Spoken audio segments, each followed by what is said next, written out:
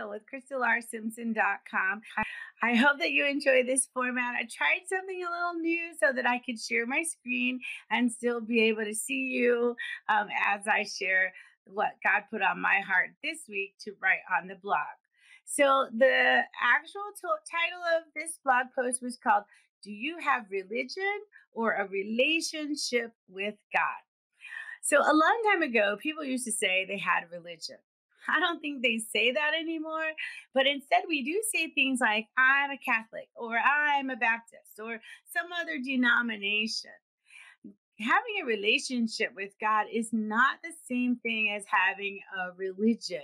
God wants to have a personal relationship with all of his children, regardless of where they go to church. So, do you have religion or a relationship with God? Let's take a closer look. So, we enter into a personal relationship through his son, Jesus Christ. Our faith in Jesus introduces us to God the Father. Because of the sin, of course, that Adam and Eve committed, God went through great lengths to allow each of us a chance to fix the severed relationship that we had with God. Of course, we had no way of getting to God, but He loved us so much that He let His righteous Son suffer and die for us.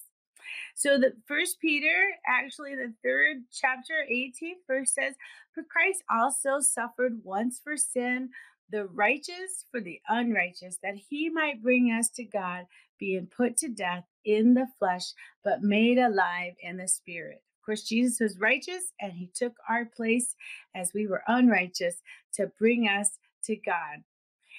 So Jesus made the first move. And now each of us have to decide how to respond. Each person has to choose whether or not they're going to accept Jesus' offer of reconciliation to God. And Jesus allows us to mend our godly relationship. But his invitation is not to a religion, but an opportunity to have a relationship with a holy God. So a relationship with God is personal. Think about the connection with your spouse or your significant other. These are personal relationships that start and evolve. And each of us, of course, has a different story about when we began our relationship. So, for example, couples have differing stories about where they met their partner or who introduced them and how the relationship actually evolved. And a relationship with God, of course, is similar. Each of us should have a strong story regarding when we began to have a personal relationship with God. Her relations are like journeys, and of course, no two journeys are ever the same. A personal relationship with God is individualized. So, when and how we decided to follow Christ is different. Each person should have a testimony that describes when and how the relationship has changed them. For some, they decided to accept Christ at church. And some made this decision in a hospital bed or in a prison cell. After deciding to follow Christ, some people never stumbled or looked back. Others had more of an on again, off again relationship until they finally made a permanent decision to change. Life is a journey, grow through it. So when we decide to follow Jesus, he leads us individually to the end goal that he has in mind for our lives. He doesn't want us to judge each other because, of course, we all work out our own salvation. And even though our journeys may be different, we all should be pursuing a relationship with God. And that requires, of course, making changes. Our relationship with Jesus is life changing. He loves us and helps us in every area, which results in the needed changes when we accept his assistance.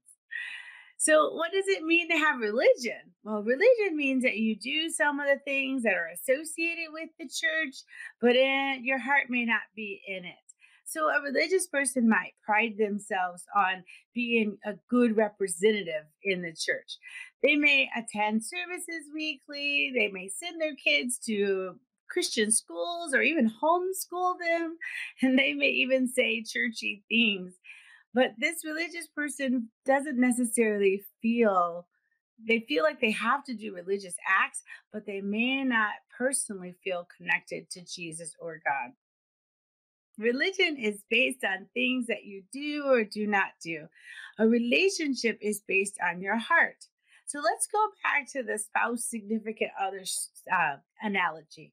If your spouse only does things like take out the trash or cook dinner, but is not invested in the relationship with their heart, well, this would be problematic. So, how do you think God feels when he sees us being too busy for a relationship with him? So let's look at what makes a good relationship. Any stable relationship contains five markers: commitment, love, trust, communication, and respect. So, all good personal relationships begin with the individual decision to be committed. Jesus committed to us and demonstrated that love by coming to earth to reconcile us to God. Now we have to make the decision to define our relationship with Jesus. Jesus wants to have a relationship with us, and the first step is to create a commitment. Just like we had to decide to get serious with our spouse, we must become exclusive with Jesus. Next, a good relationship requires love. Nothing matters at all in a relationship except love. Jesus tells us to love God and others. It doesn't matter if you carry your Bible everywhere you go, or whether you quote scriptures, or even whether you go to church every single day.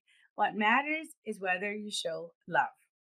So, of course, the Bible has a scripture that says in 1 Corinthians 13:2, and if I have prophetic powers and understand all mysteries and all knowledge, and if I have all faith so as to remove mountains, but have not love, I am nothing. So, love is so important, of course, to God that Jesus explains to us that all the commandments, they describe who and how we should love. Jesus said to him, "You shall love the Lord your God with all your heart, with all your soul, and with all your mind. This is the first and great commandment. And the second is like it: you shall love your neighbor as yourself." So all the commandments basically come down to love. It's just that important. From Matthew 22:37 to 39. So, thirdly, the good relationship requires communication. Communication is synonymous with prayer and studying the Bible. So, if we seek to have a personal relationship with God, we need to communicate with Him. We talk to God in our prayers, and He speaks to us through His Word.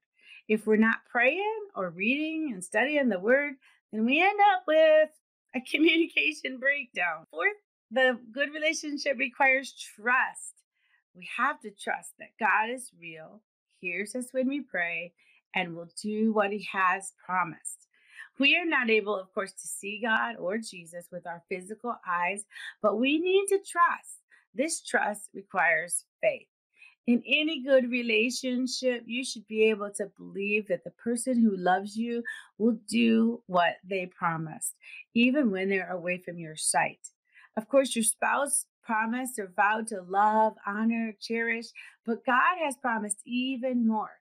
We simply need to trust Him. Lastly, a good relationship requires respect. Ultimately, our relationship with Jesus leads us to the Father and allows us to become children of God. The Bible is clear that you cannot become a child of God without receiving and believing in his Son. The Bible in John 1st, chapter 12, verse says, "But as many as received him, to them he gave the right to become children of God, to those who believe in his name." And John 14:6 says, Jesus said to him, "I am the way, the truth, and the life. No one comes to the Father except through me." Just don't think it gets any clearer than that. So God is the good Father. He's worthy of our respect as our Heavenly Father. We look to him for guidance and wisdom and provision and protection, and he doesn't want to be one of many choices. He tells us that very clearly. We must decide to choose God as our Father through acceptance of his Son, or whether to remain lost, trusting in our own ability or the enemy's schemes. So let's think about a prayer. I wrote a prayer, of course, to strengthen our relationship with God. We all need a stronger relationship with God, not more religion. We need to be able to hear his voice and do what he says. We all have gifts and talents that he has blessed us with, and we all should be willing to use them for his glory. Let's pray a prayer to strengthen our relationship with God. Heavenly Father, I bow my head in reverence with thanksgiving in my heart. You are almighty. You have created everything in this world with your powerful words. You are holy, good, and your words are life to my soul. Father, if I have committed any sins, knowingly or unknowingly, please forgive me and help me to do better. I want my life to bring you glory and honor, and I ask you to help me. I pray for a stronger relationship with you, God. I have accepted the gift of salvation by believing in Jesus. I know that I am a child of God, but I want to go deeper. I ask you to grow my faith even more. Please speak to me in a way that you know I will hear you best. I do not want to put my trust in my ability or in anything but you, Lord. You have blessed me with many gifts and talents, and I want to use them for your kingdom. I commit to learning more of you. As I pray this prayer, speak into my heart. I'm so thankful for my journey with you. As I look at my life, I know that your love and word have changed me.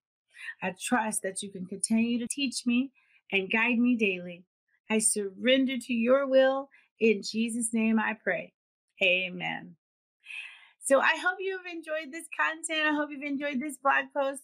Of course, I try to write a new blog post each week at crystalrsimpson.com. If you want to make sure you don't miss the post, be sure to go there, fill out the name and email, and I'll make sure that you are subscribed so that you never miss a post. Thanks for tuning in. Be blessed in Jesus' name.